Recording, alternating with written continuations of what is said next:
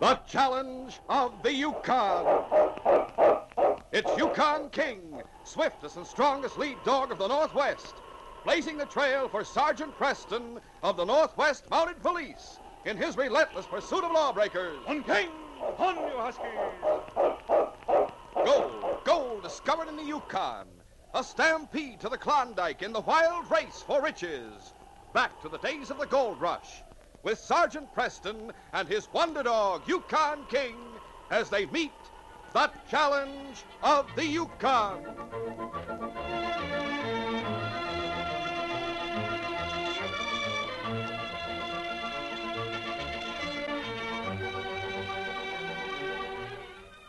Lee Durham and Hank Bristow had been friends since boyhood. When news of the Klondike gold strike had filtered through to their home in the East, the two young men had thrown up their jobs in spite of their parents' protests and had joined in the frenzied rush to the Yukon Territory. After prospecting unsuccessfully throughout the summer and fall of '98, they had finally staked out a claim on Venture Creek. But the claim hadn't paid off. And as the weeks went by, they grew more and more discouraged. One day, while they were working their claim, Hank paused to pan out a sample of the gravel. Yeah, look. There's not even a speck of gold dust in this rotten gravel. Oh, take it easy, Hank. Maybe we haven't gone down far enough. We've been telling ourselves that for the last 2 months. Can't quit now, Hank. Got to keep on working the claim. It's our only hope. I tell you, it's played out. Where you going? Into the cabin. With a worried look on his face, Lee Durham threw down his pick and followed Hank into the cabin. All right. So we're licked. I may as well admit it. It's about time. I've been afraid to face it, but it's true. Claim is played out. Well, what are we going to do about it? We're flat broke. Only one thing we can do. We have to rustle up jobs and earn enough money to get us back home. It'll sure look fine, won't it? We come up here to make our fortunes and wind up going home broke with our tails between our legs. I'll rub it in. I have to face it, that's all. Maybe you will, but I won't. What do you mean?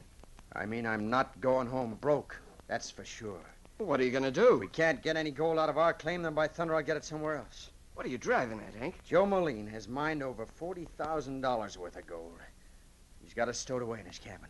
Hank, for the love of Mike, you're not thinking of robbing him, are you? Why not? An old coot like him will never live long enough to spend 40 grand. Well, that's not the point. Robbery's a crime. It's wrong. Yeah? And what about us? We work our heads off and wind up with nothing to show for it, while Joe strikes it rich. Is that fair? No. We've had rotten luck. I realize that, but still... Still in all my eye. Suppose we were to take part of his gold. Not all of it, just part of it. Say, about 10,000 of that 40 grand. That'd still leave him plenty. Wouldn't that be a lot fairer than the way things stand now? Well, I don't know. When you put it that way, it doesn't seem quite so bad. All right, then. How about it? Oh, no, I can't do it. Use your head, Lee. Think what we can do with that money. With 5,000 apiece, we can go back home and make a real start in life. You can marry Helen. It'd sure be swell. What about the risk? What's risky about it? We'll go to his cabin tonight after he's asleep. We know right where he keeps his gold, so it won't take long to grab a couple of pokes. Maybe he won't even wake up. That chance he keeps his gold under his bunk. Well, even if he does wake up, it'll be dark, so he won't be able to recognize us. We can wear handkerchiefs over our faces if it'll make you feel any better. Oh, what if he puts up a fight? An old man like Joe? We can handle him easily. We'll tie him up and gag him. Then what? We'll come back here and hide the gold and sit tight. For how long? We'll have to wait for a couple of weeks so it won't look suspicious. Then we'll clear out and go back to the States. Well, what do you say? All right. We'll do it. The rest of the day, Lee and Hank spent moping around their cabin, waiting tensely for nightfall. Hank was particularly restless, and as darkness closed in, he put on his parka and went outdoors to try to walk off some of his tension. A few moments later, he came rushing back in the cabin. Hey, Lee! What's the matter? There's no light in Moline's cabin. He must have gone away somewhere. Maybe he's turned in for the night. This early? It's not 5 o'clock yet. Come on, now's our chance. Let's go to his cabin and grab that gold before he gets back. Okay. Guess you're right. If we're going to do it, we may as well get it over with. We'll take a gun and some rope with us, just to be on the safe side. Joe Moline's cabin was located about half a mile down the creek. After approaching the cabin, Lee and Hank circled around cautiously to make sure Joe was nowhere in the immediate vicinity. Well, are you satisfied that Joe's not around anywhere? I still can't be sure he's not asleep inside the cabin. If you're still worried, we'll tie handkerchiefs over our faces. Yeah, I think we'd better. A moment later, with bandanas tied over their faces, the two men advanced softly toward the front door of the cabin. Hank, wait a minute. Are we sure we want to go through with this? I don't know. I'm kind of scared myself. Then let's go back. It's not too late. No, we've got to go through with it. We need that gold. Now, come on. All right. You sure you unloaded that revolver? Sure, I'm sure. Open that door as quietly as you can.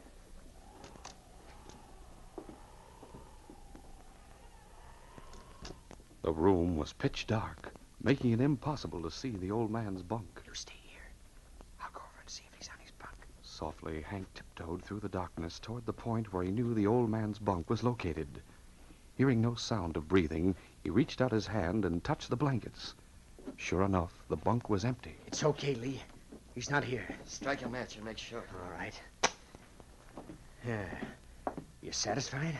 Yeah, I guess so. I'm going to take off this doggone handkerchief. Yeah, that's better. Now let's see about that gold. Hey, Lee, the gold's gone. Are you sure? Take a look for yourself. Wait a second, I strike another match. All right. What do you suppose he's done with I it? don't know. He must have hid it someplace else before he left. Looks like we're out of luck. Maybe not. Light the lamp. We'll take a look around the cabin. You think it's safe? We can risk it for a couple of minutes. All right. As the soft glow of the oil lamp dispelled the darkness, Lee gave a sudden cry of alarm. Hank, What's wrong? look. Over there on the floor. Holy mackerel. It's Joe Moline. He's dead. Shot right between the eyes. We gotta get out of here. Yeah, you're right. Come on. Hey, wait. Listen. Someone's coming. It's Kid Perry. What in thunder's going on here? Great day, you've killed Joe. We didn't kill him. And what's your partner doing with a bandana over his face? You got us all wrong, kid. Don't give me that, Durham. What kind of a fool do you take me for? I tell you, this is a case with the Mounties. Hold it, Perry. Now, wait a minute, Hank. You can't get away with killing me. Get your hands up and stand away from that door. What are you gonna do, Hank? I'll keep him covered. You take that rope you brought and tie him up. But if we do that, it'll look Pete's like... sake, can't you see what a mess we're in? Once Perry tells his story to the Mounties, we're dead sure to be convicted of murder. But tying Perry up won't help. It'll just make things look worse for Don't us. be a fool. By the time someone comes along and turns him loose, we can be on our way to the border. It's our only chance to escape. Now hurry up and tie him. We've got no time to waste. Early the next morning, at Mounted Police Headquarters in Dawson, Sergeant Preston was called into the office of Inspector Conrad. You sent for me, Inspector? Oh, yes, Sergeant. Have a chair. Oh, thank you, sir. I have a new assignment for you. I suppose you've heard all about the Yukon Kid. Well, I know his record, sir. Bank robbery, murder. That's not what I mean. I was referring to what happened while you were out on patrol. Well, I haven't heard any news since I got back to town last night, sir. Well, the Yukon Kid was seen in a cafe in 40 Mile just a few days ago. The man who recognized him tried to capture him. The Yukon Kid pulled a gun and shot him dead. Posse went after him, but he got away. Any idea where he was heading? Yes, the men in the posse chased him for nearly 24 hours. They say he was heading in this way. So there's a good chance that he's hiding out either in or around Dawson. I see. I'm giving you the job of finding him, Sergeant. Have you ever seen his picture? Yes, sir. I've seen his picture on the reward notices. Well, here's a new handbill that's just been printed. Oh, I see they've upped the reward to 10,000. Yes, the bank and the express company chipped in another 5,000. Come in. Inspector, Yes, Constable, what is it? there's a man here named Gideon Perry. Came to report a murder. A murder. Yes, sir. Happened out on Venture Creek. Send him in right away. All right, Perry. Go on in. Come on in, Perry, and have a chair. I'm Inspector Conrad, and this is Sergeant Preston. Well, howdy. Now let's have the facts. In the first place, who was murdered? An old miner named Joe Moline lived out on Venture Creek.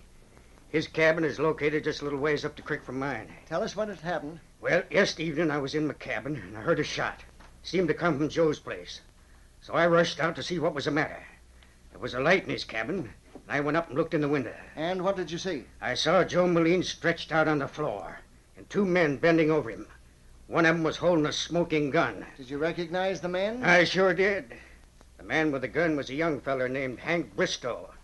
The other feller had a bandana over his face, but I realized right away it must be Hank's partner, Lee Durham. Who are they? Miners? That's right. They got a claim about half a mile from Joe's place. Tain't no good, though. Played out about a week or so after they started working it. Go on. Well, I opened the door and rushed in. Did you have a gun? Of course not. Why? Rather a dangerous thing to do, wasn't it? Rushing in to confront an armed killer? Well, I reckon I was so excited I didn't stop to think. Oh? Anyway, like I say, I rushed in and I caught him red-handed. Then what happened? Hank turned his gun on me. Told Lee Durham to tie me up. Then they grabbed Joe's gold and cleared out. Hank said something about heading for the border. How'd you manage to get loose? Well, they didn't do a very good job of tying me up. I fiddled with the ropes a couple of hours and finally got my hands loose. Did you check on Bristow and Durham before you came into town to report the murder? Yeah, I did, Sergeant. I sneaked up to the cabin and looked inside. Sure enough, they were gone. The place was cleaned out. Sergeant, I guess you'll have to hold off on that Yukon Kid assignment for the time being. You're assigning me to this case, sir? That's right. You can put King on the scent of Bristow and Durham. Should be easy to trail them. What about the body, sir? Take Constable Ross with you. He can bring the body back to town. Very well, Inspector. I'll start right away. Several hours later, the two Mounties, accompanied by Gid Perry, arrived at the dead man's cabin. Looking! Hi, Husky!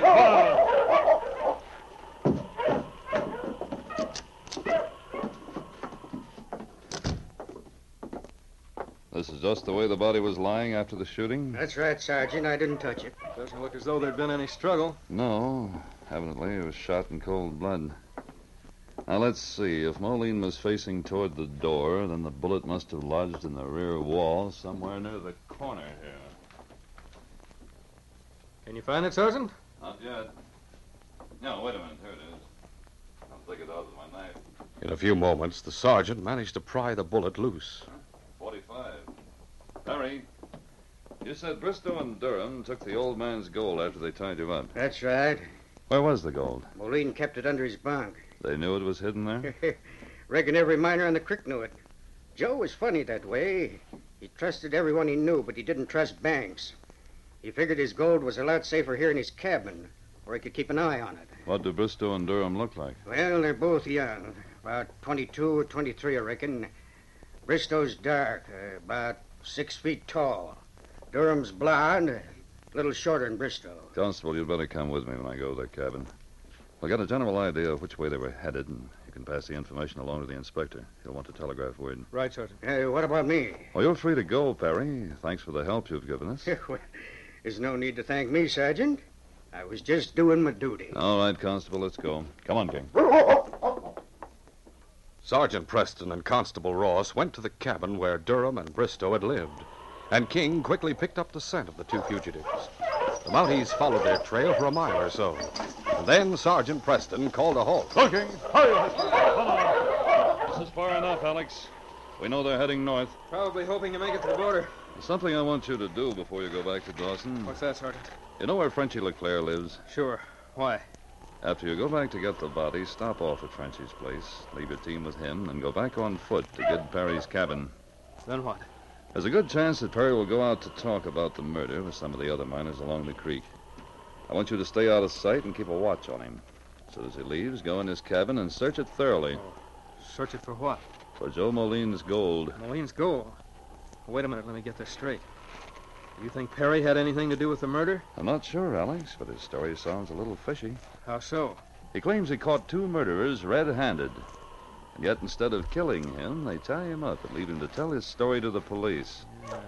If you think of it, that is strange. Anyhow, won't hurt to check on him. Okay, Sergeant. In the meantime, good luck. Thanks, Alex. All right, King, up front, boy. All right, on Kings! On!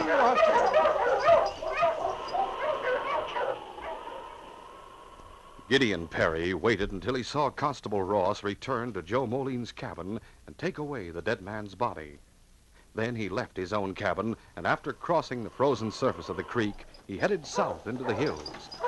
Half an hour later, he halted his team near the mouth of a cave in the hillside. Oh, you huskies.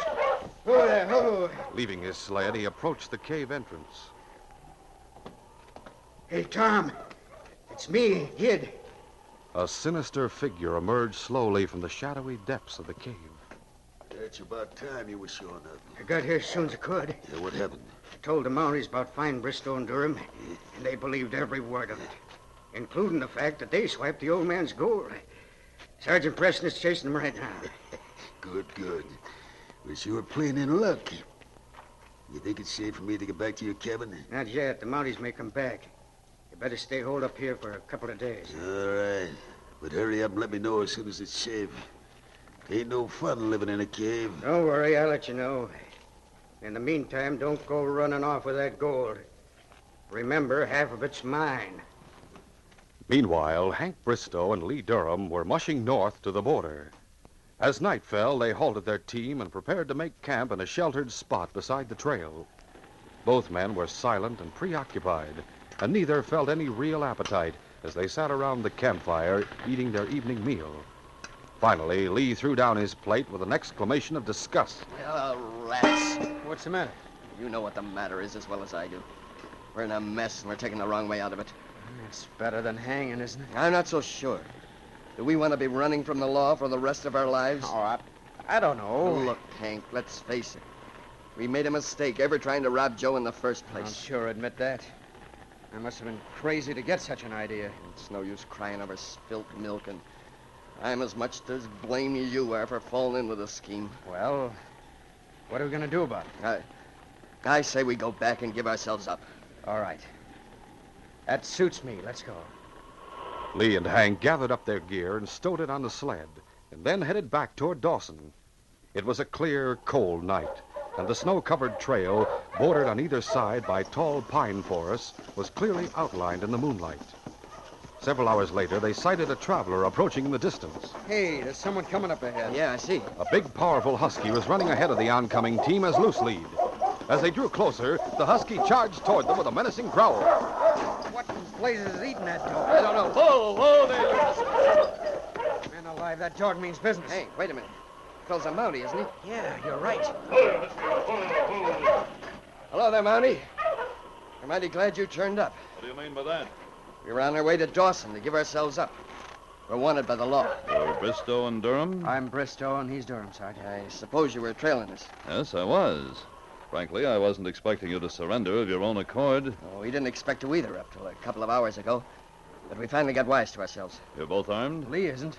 I'm carrying a revolver. Hand it over. And needless to say, don't try any false moves while you're doing it. Now, don't worry. Here, take it. 38. And it's not loaded. I took out the cartridges before we went to Joe Maline's cabin last night. This is the only gun you've had in your possession? That's right. Go ahead and search us if you like. I'll do that. All right.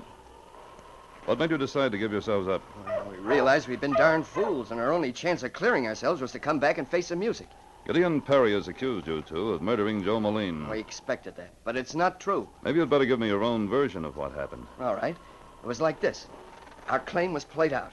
We were broke, so we got the idea... Lee Durham made a clean breast of everything to Sergeant Preston, holding nothing back and making no attempt to excuse himself and his partner.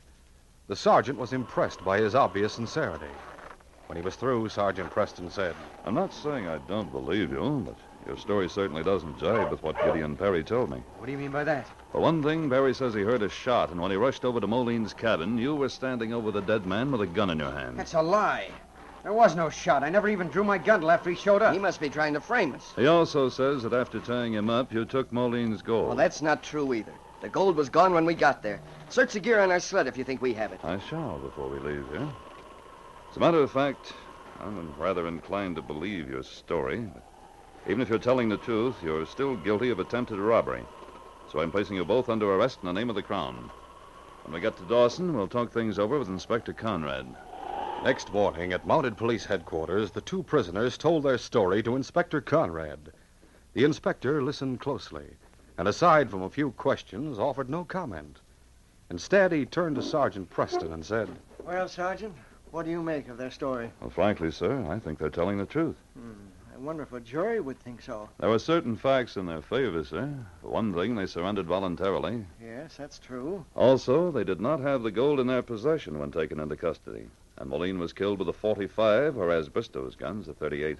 Well, they might have hidden the gold and gotten rid of the murder gun. In that case, they must have cooked up this story beforehand and then returned to surrender, expecting to prove their innocence.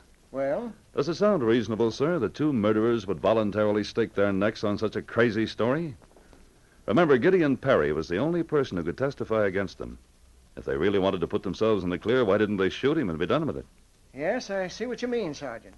If their story is true, Perry must be trying to frame them. Did Constable Ross search Perry's cabin? Yes, he ransacked it thoroughly.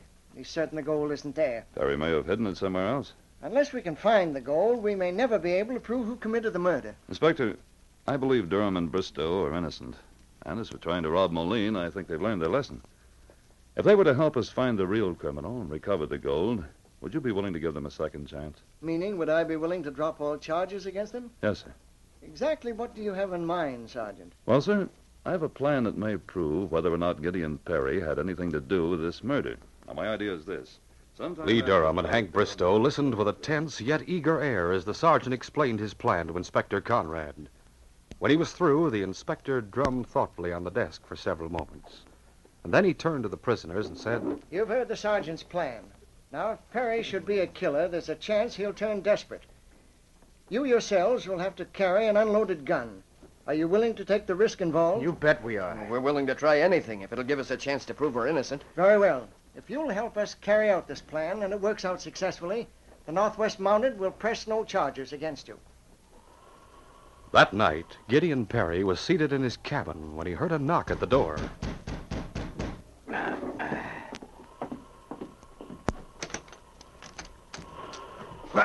Evening, Perry. Durham and Bristow. Yeah, both of us. Get your hands up in the air and start bagging up. Hey, what do you want? I want that gold you stole from Joe Moline's cabin. Well, I don't know what you're talking about. Don't give us that. We know all about the pack of lies you told the Mounties. We read the story in the Klondike Nugget. Well, There's only one reason why you should frame us. It must be because you got the gold yourself. Now hand it over. I swear I don't know what happened to the gold. Then why did you claim we took it? Never mind arguing with him, Lee. This gun is the only kind of talk he understands. Now then, Perry, you've already framed us for Moline's murder, so I guess it won't matter much if we kill you, too. Either you hand over the gold or I pull this trigger. Which will it be? I tell you I haven't got the gold. I'll count 3 and then this gun goes off. 1, 2. All right, don't shoot. You can have the gold. Hand it over. It ain't here.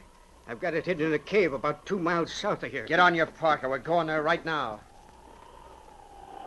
Half an hour later, the 3 men arrived at the cave in the hillside. You like the hurricane lantern, Lee? We'll need it to see our way around inside the cave. Good idea. A moment later, with Lee holding the lantern and Hank keeping Gid Perry covered with his gun, the 3 men advanced toward the cave. All right, Perry. You go first. Hold the lantern up high, Lee, so we won't lose sight of this guy. All right. Get moving, Perry. The cave seemed to be empty. But suddenly, from behind a pile of rocks, a voice barked out a sharp command. Drop that gun, Missy. I said drop that gun. All right, pick it up, kid. I sure will, Tom. I sure will. All right, you with the lantern. Hand that over to Gid, too. Here. Don't try any funny stuff. Because I'll squeeze this trigger at the first sign of a false move. Yeah, that's better. Who are these varmints, Gid? Durham and Bristow. They showed up at the cabin tonight and put a gun on me. They figured out that I'd swiped Moline's gold. They wanted me to lead them to it. Oh, they did, eh? Well, gents, the gold is here, right over behind them rocks where I was hiding. But it ain't gonna do you too much good. I suppose it was you who killed Joe Moline. That's right, I did kill him.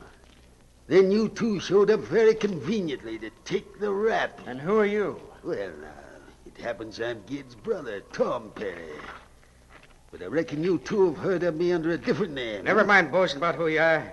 Let's hurry up and get rid of them. Yeah, sure. And when we do, the law will think they made their getaway over the border. I'll plug one, you plug the other. Here goes. Hey, what? Why, thunder, the gun's empty. Sure. We brought you here with a gun that wasn't loaded. Well, this gun is loaded. Now, I'll take care of both of you. Drop that gun. Mountie, come here. Instantly, Tom grabbed Hank around the waist and swung him around to use him as a shield. At the same time, he fired. The shot missed as Preston flung himself flat to the ground. Tom fired again.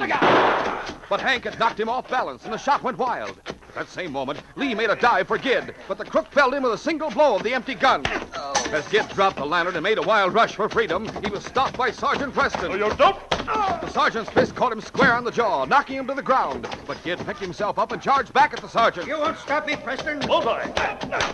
Gid Perry was fighting for his life, but his desperate fury was no match for the sergeant's cool skill.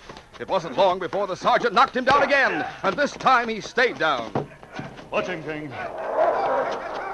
Meanwhile, Hank and Tom were rolling on the ground, locked in a deadly grapple. Hank had seized Tom's wrist and was twisting it so that he couldn't bring his gun to bear. While King stood guard over Gid, the sergeant walked over to the struggling pair. You dirty bullcat, I'll blast your head off. Let go of that gun and lie still, or you're a dead man. Okay, I'm doing it then. That's better. Pull away from him, Hank. Stand clear. Steady, Sergeant. Now then, Perry, get on your feet. Yes. You and your brother are under arrest in the name of the Crown. Later, when the two crooks had been handcuffed and Lee Durham had been revived, the sergeant recovered the stolen gold from the spot where it had been hidden. Hank said to him, How about it, Sergeant? Does this clear us of that murder charge? Yes, Hank, it does. I overheard Tom Perry's confession, and this gold will clinch the case against Tom and his brother. I sure was glad to hear your voice when Tom Perry started to shoot us. I didn't know whether you'd followed us or not. Yes, I trailed the three of you, and you left Gid Perry's cabin. I expected him to lead you to the place where the gold was hidden, but I didn't know whether or not he had an accomplice. Oh, incidentally, you two have a reward coming. Reward? That's right. When I saw Tom Perry's face, I recognized him as a notorious outlaw known as the Yukon Kid. There was a $10,000 reward offered for his capture. Holy... But you're the one who really captured him, Sergeant. The Northwest Mounted Police don't accept rewards. Besides, he never would have been captured without your help. $10,000? Well, golly, Hank, you realize what that means? I sure do. It means our troubles are over. And now that Moline's murder is solved, this case is closed.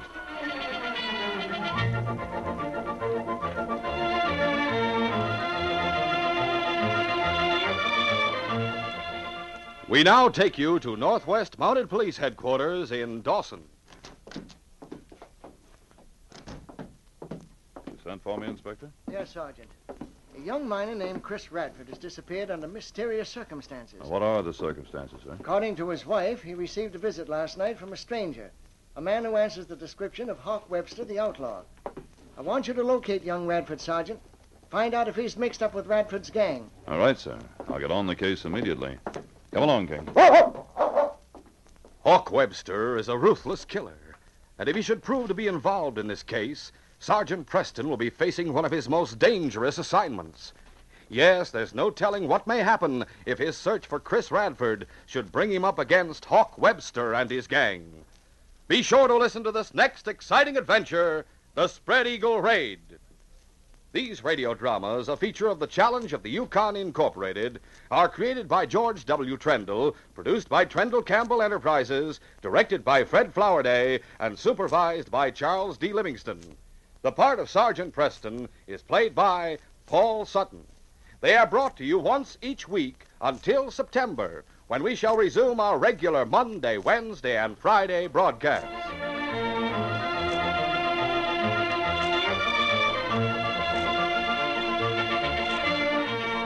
This is J. Michael wishing you goodbye and good luck until our next broadcast.